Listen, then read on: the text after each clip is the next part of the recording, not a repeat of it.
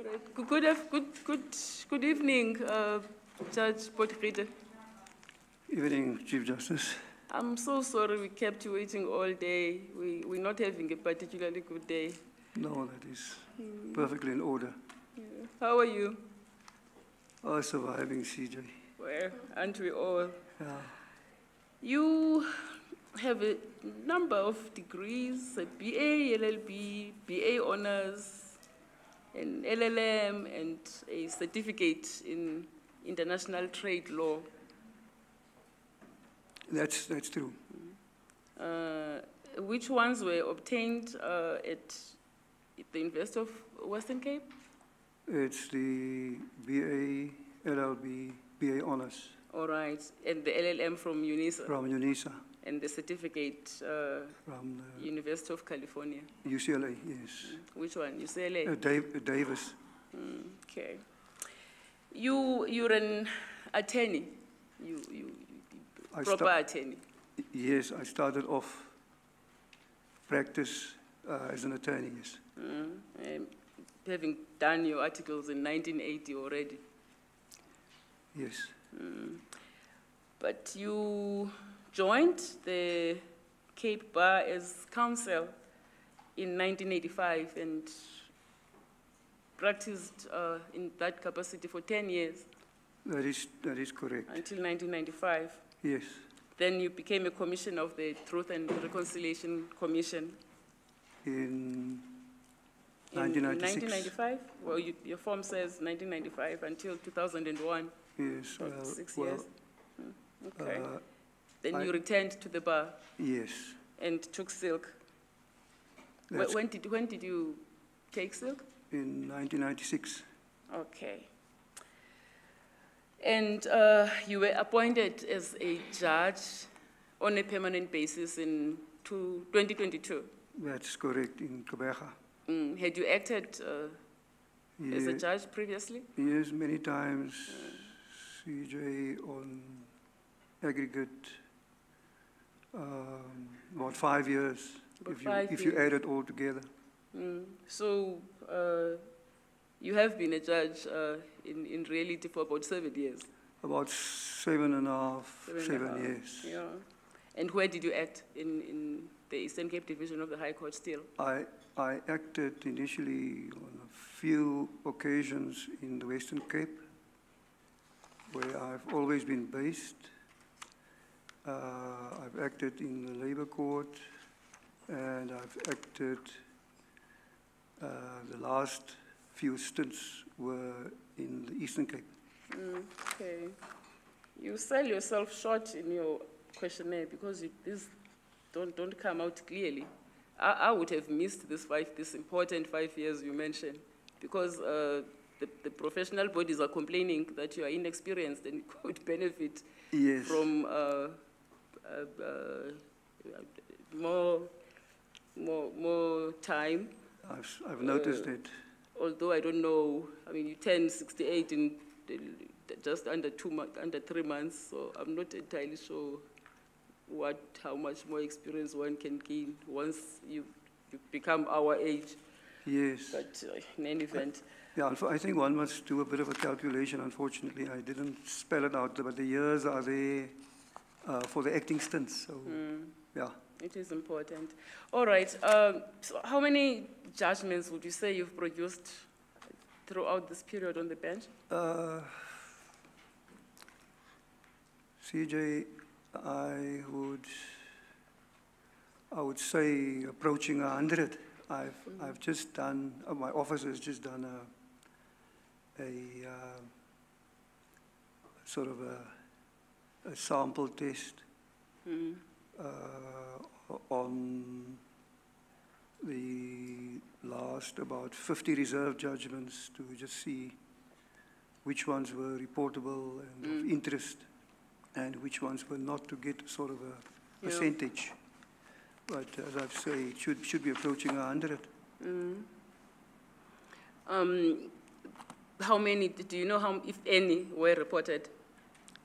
We usually rely on the GCB for this exercise, and they say they did not complete the review. Yeah, yeah. No, I'm not a big one on that. That's why I've asked my office to do that sample. From that sample of 50 reserve judgments, there were about, say, 35% were reportable and of interest. All right. And that's where I part with them. I don't really follow them up after that. I mean, I'm too busy. There's no time for that. Indeed. Yeah. And I imagine that they would have been on a wide spectrum of the law. Oh, yes. Okay. Yeah. No. That is correct. All right. As I've already alluded to the complaint by some of the professional bodies, the GCB and the Law Society of South Africa, Yes. who say you don't have sufficient experience for this position you're applying for. What would you say to that criticism? No, I have, as I've said, I've performed the judicial functions for that period that I've referred to. I know what the job is about. I know what to do. I enjoy doing it. So I don't think that there's an issue around that, that I am a novice who don't know where to start. CJ, I've spent my entire professional career in attending to high court litigation, which is the lifeblood of the courts. So, apart from the period that I've been performing judicial functions, I've been doing litigation, high court litigation for a few decades. Do you have any leadership experience within the institution, the judiciary, that is? Yeah, no, not directly in the judiciary, but I have. Any leadership experience? No. I haven't occupied a position as a leadership position in the judiciary. No. Okay. All right. You've mentioned that you've been on the job long enough to know what this particular job requires. On that note, what challenges, if any, have you identified in that division that would require an incoming deputy judge president to take action, Yes. devise measures to address those challenges? Just concisely. Yes. Concisely, in my assessment, Chief Justice, the real issue of the division is the fallout of the failure of leadership. In fact, that is the elephant in the room. That there's been this protracted discord involving the leadership and everything else that went with that. Most of us know about the public face of that.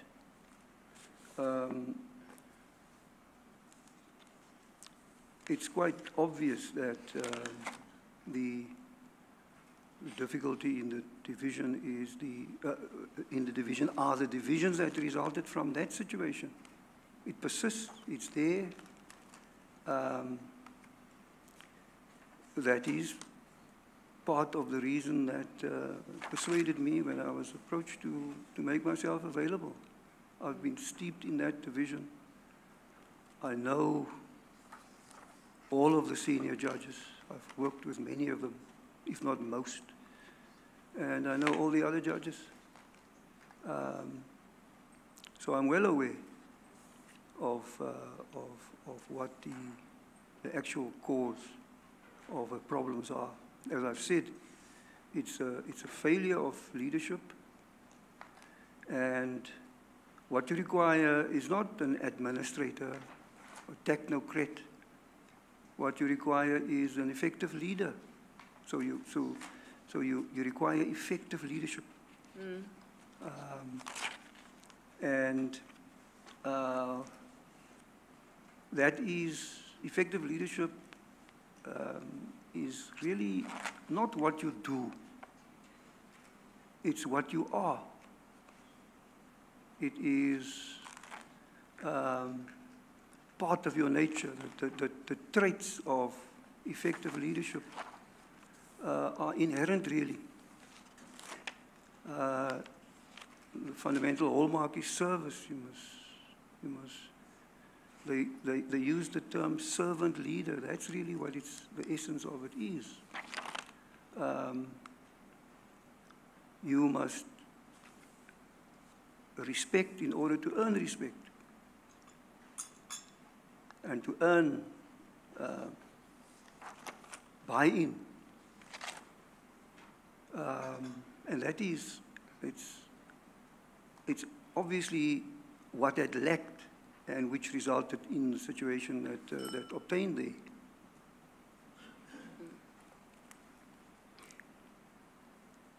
Have you worked in that division?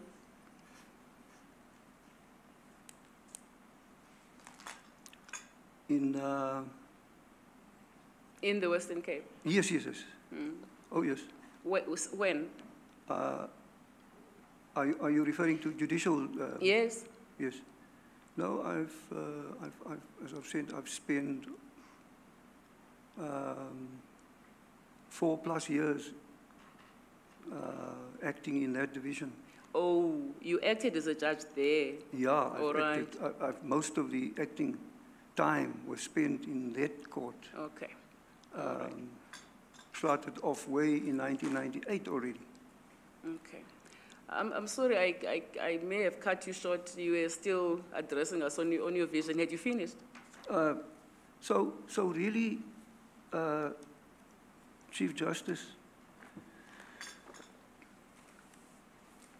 what is required singularly is to return the division to normality and cohesion, and to restore its stature and esteem through resolving the issue that I've referred to, the one of discord, strife, lack of collegiality, polarization, and the like. It's not, in my assessment, an issue around the systems or technical issues. The systems are fine. They've been there for a long time, and they're functional. It's not the systems, it's relationships. That's where it lies. Of course, there are other things that one can look at. But that fundamentally is what it's all about.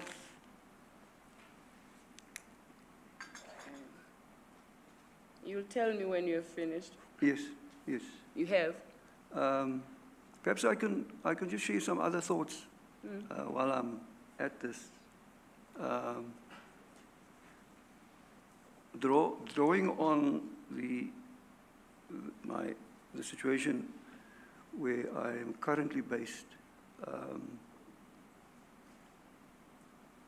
I think what one could do quite profitably is to look at the issue of decentralization in that division. I'm in a court which also serves a large, significant geographical area, and where there are 5 seats of the court.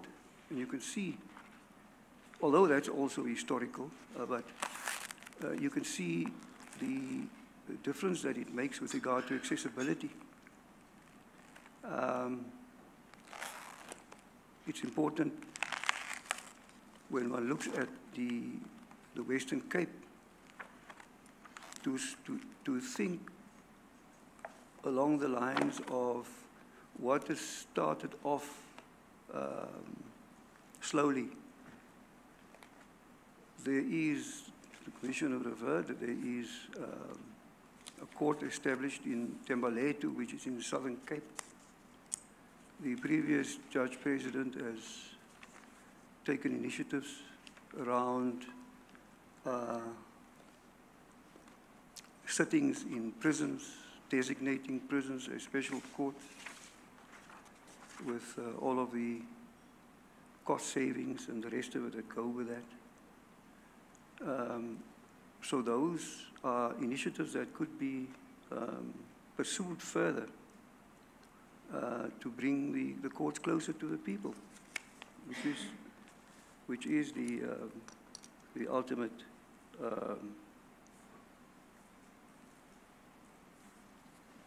objective. So I believe that there's something that could be done around that issue, which, as I've said, I've seen in action where I am.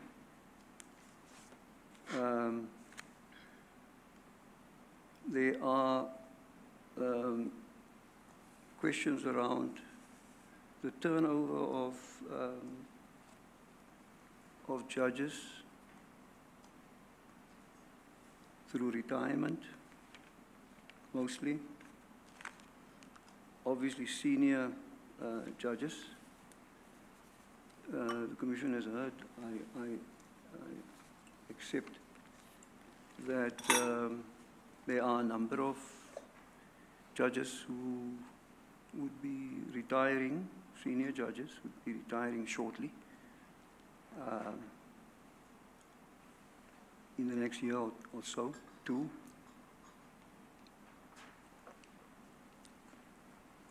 And the challenge around that is that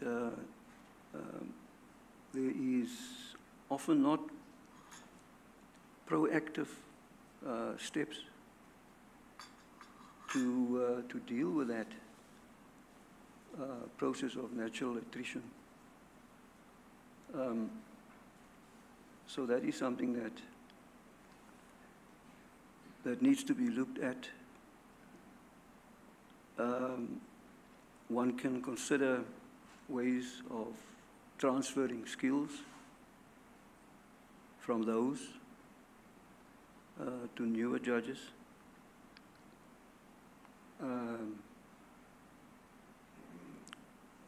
There is a sort of an informal situation where there are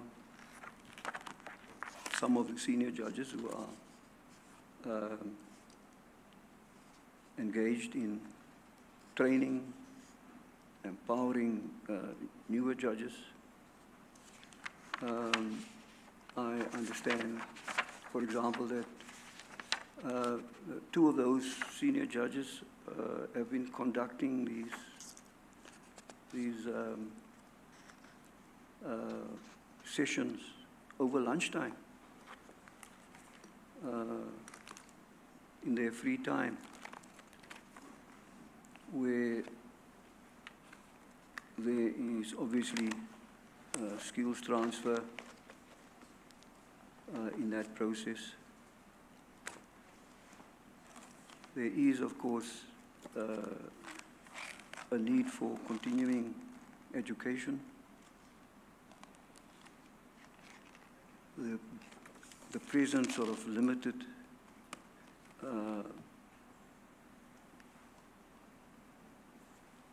processes need to be expanded.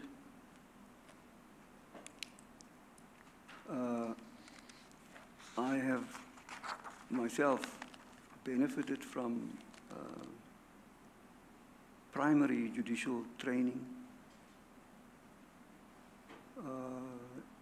as a practitioner. We have undergone training by the Canadians, who are very good at this.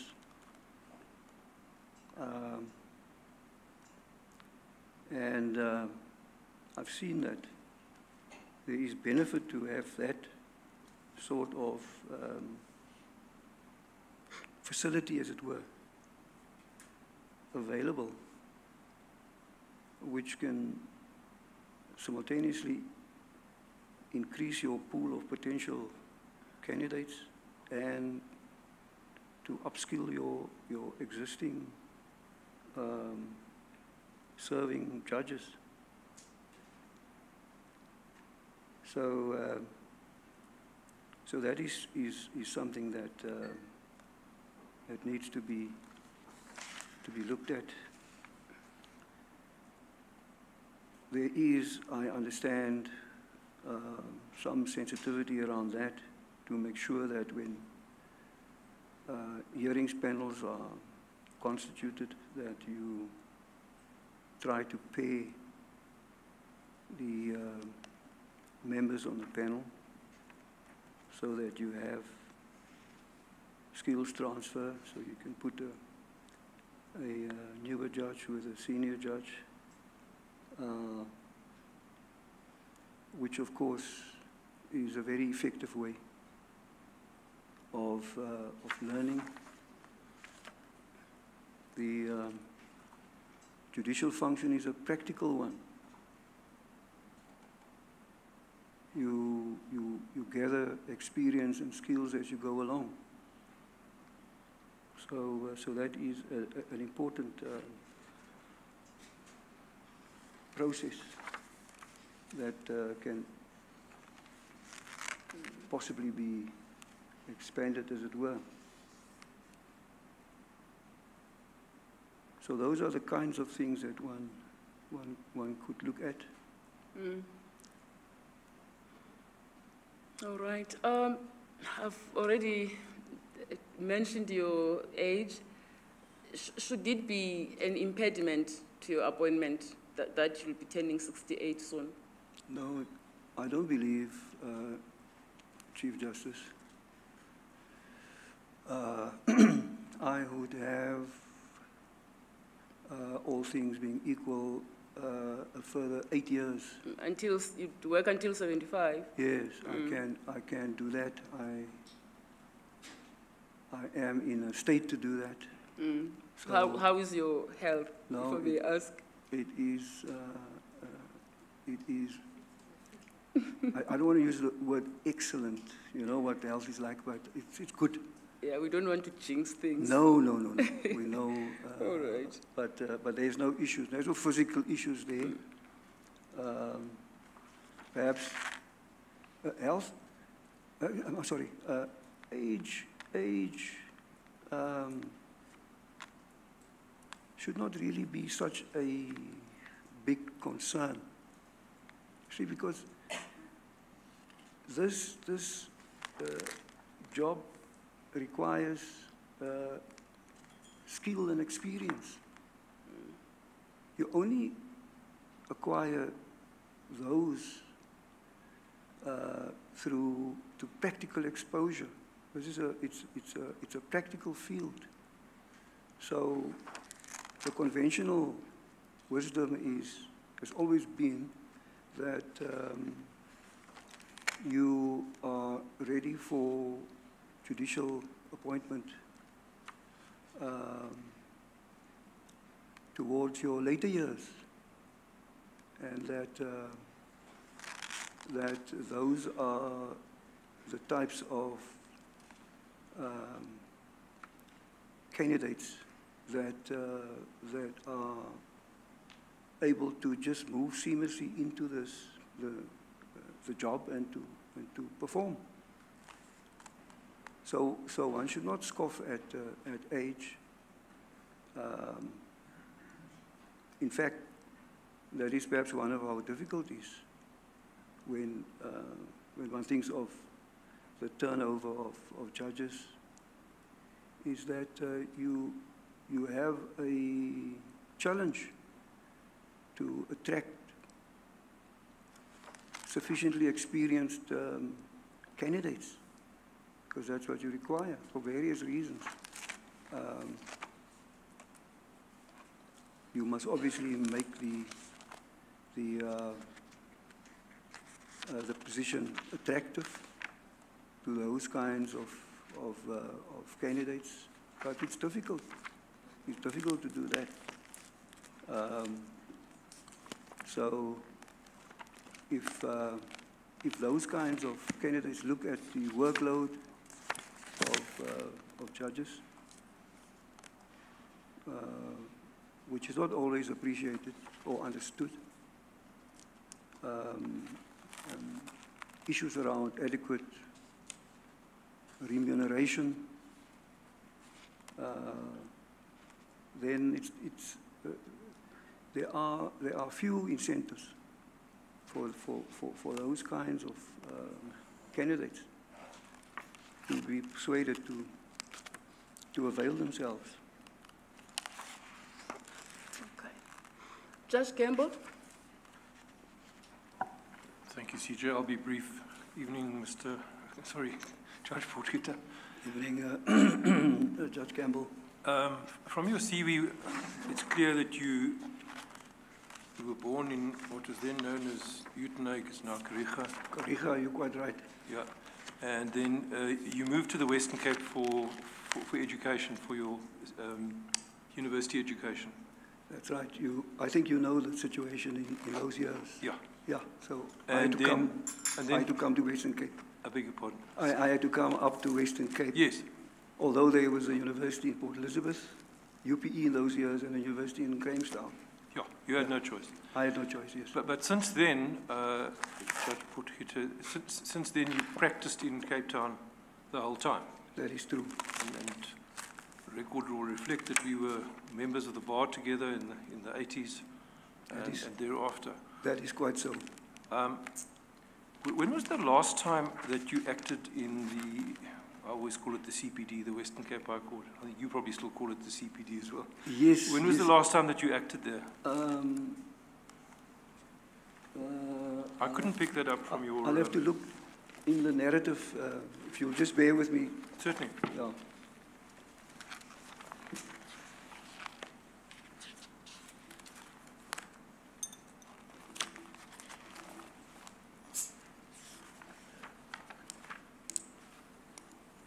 The last... I think it's 2009. 2009? Yes. Yeah. And then thereafter in the Eastern Cape in 2019 and 2021. That's true. You never applied for appointment in the Western Cape High Court, did you? Judge Campbell,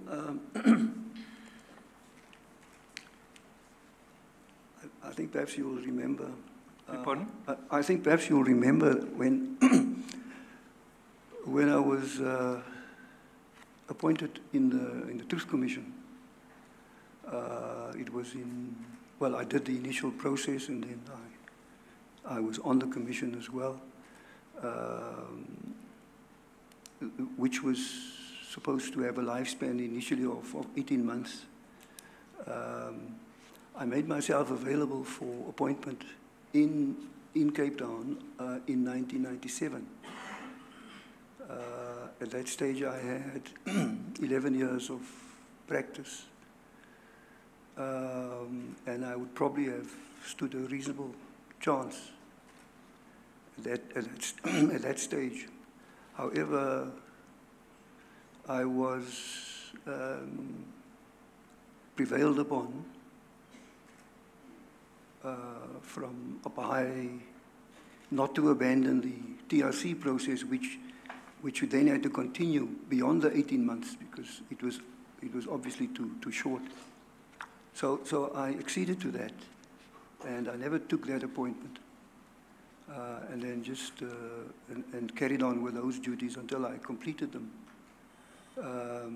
So there I was, I had seriously applied to be appointed. I was ready also to be appointed, but then this intervened. And then, of course, once I was done with that, you know, the realities of raising children, growing children, going to high school, going to varsity, I think most of us know what the implications are there. It was just not feasible to then pursue appointment. So I had carried on back in my practice. And then, of course, we had the unfortunate situation there in the court.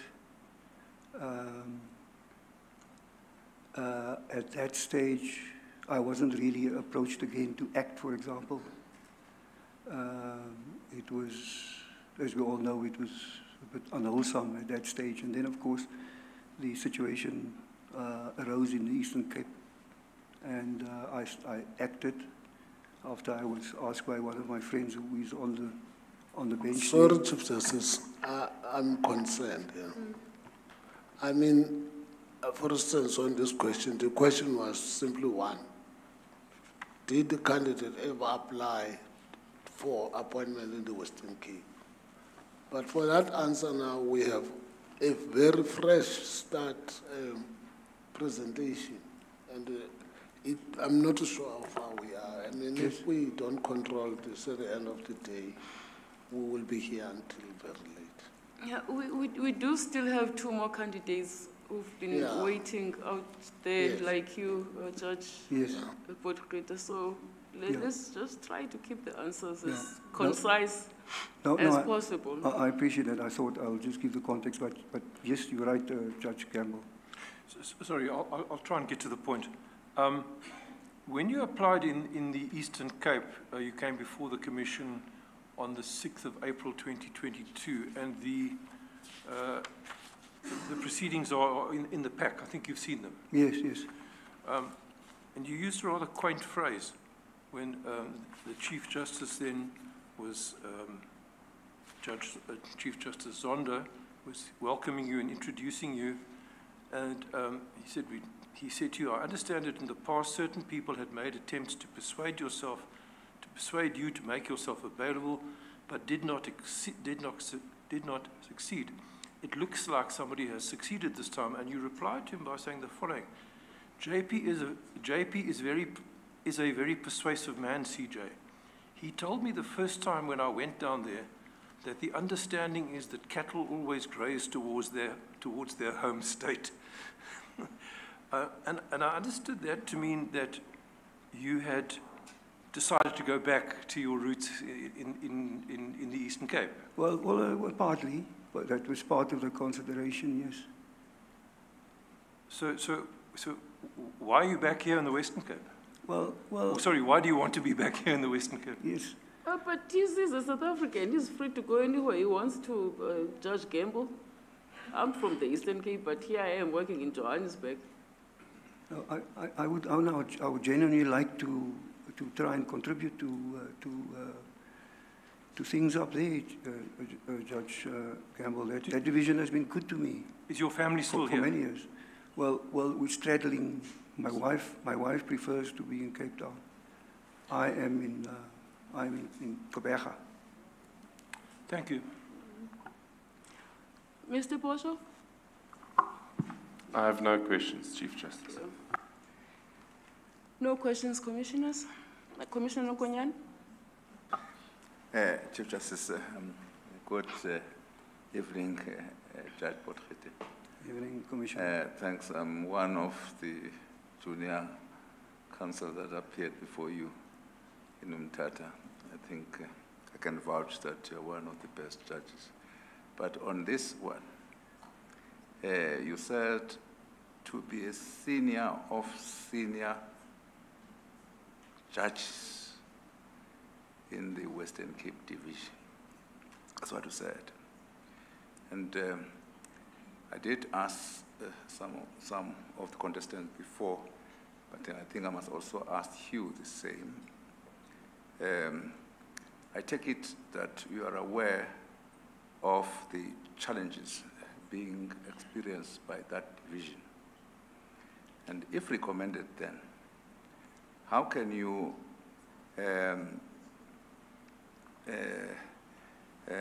be expected to be accepted by those senior judges we have talked about